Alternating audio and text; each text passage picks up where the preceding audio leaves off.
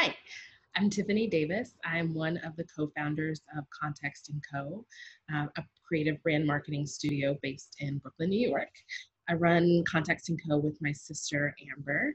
We started about 3 years ago, actually on International Women's Day in 2017. So that was March. And ever since then, we hit the ground running, just helping brands, helping clients, helping founders figure out ways to, as we say, help their outsides match their insides. So we say that we're brand storytellers, but all that really means is that we help people think through the ways that they can show up in the world that reflect the values that are held most closely to them, their most authentic brand offerings, and the things that they're bringing to the table that can help people's lives be better, that are of higher quality than their competitors, or are just plain cool and inspiring. This ranges from commercial clients like Daily Harvest and Fila to pro bono clients like Girls Right Now. One of the questions that you guys asked is how our work has been transformed in the wake of COVID-19 and shelter in place. So here in New York City, we are still pretty highly sheltered. So we try and limit our day-to-day and real life interactions. So photo shoots that we'd be working on for former clients like Zappos Kids, that would involve, 10 people clustered head down over a laptop or over a camera looking at stills from the day can no longer happen. A lot of times that also means that potential work that we have gets put on the table or gets shelved for a while, or projects that we'd already pretty much aligned on for the beginning of the year through this time are scaled back. Amber and I really want to stick with most of our clients as tightly as we can and just hold hands on the fact that a lot of their projects and a lot of their visions and goals and budgets are also in jeopardy. But from our perspective, that means that we're still doing just as much work interfacing with clients. We're doing just as much work renegotiating contracts, going back to people that might be featured in ad campaigns, adjusting expectations for asks, and trying to be as understanding as possible that all of our time is now even more fractured and even more, blended than it was before. I'm recording this right now as my husband is out and about with my 2.5-year-old, but things would be a lot less quiet on this recording if he were here with me. And that's just the day-to-day reality. The work is still being done and the work is still being produced. The conference calls and the meetings are still being hosted and held. It's just that a lot of us have a lot more things going on in the background. And I think that translates not just to me as an entrepreneur, but to every person that still is fortunate enough to be working and making an income right now. I wanted to share with you quickly, if I could, just some of the ways that we have still been really showing up in the world as a brand that we believe in. So I'm going to go to screen share.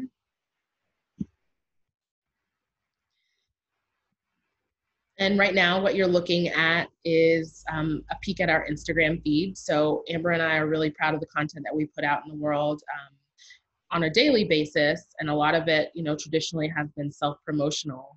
But as we've pivoted in the last couple of months, we've really been proud of continuing to work with the nonprofit Girls Right Now as empowerment and speaking coaches. So working with their mentees in a writing and ongoing mentoring program, as storytelling coaches for their culmination event in May. And then also having the honor of interviewing best-selling author Kylie Reed.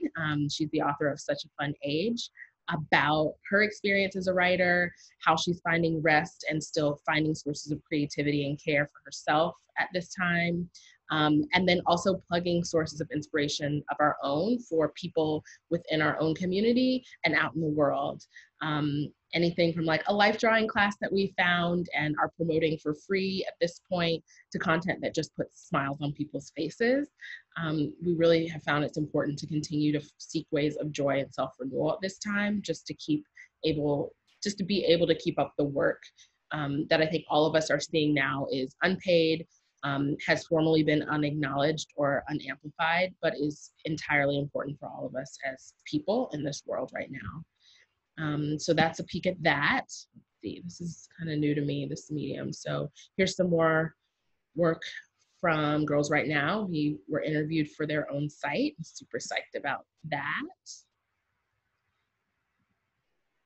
And then finally in December, we put together a really small scale pilot of a donation program to a local women and children's shelter here in Brooklyn. We just went and dropped off a bunch of coats when the weather was starting to get really, really frigid outside. We promoted it to our own community just purely via Instagram and just fell in love with the coordinators and the program managers that are there. They're just so on it.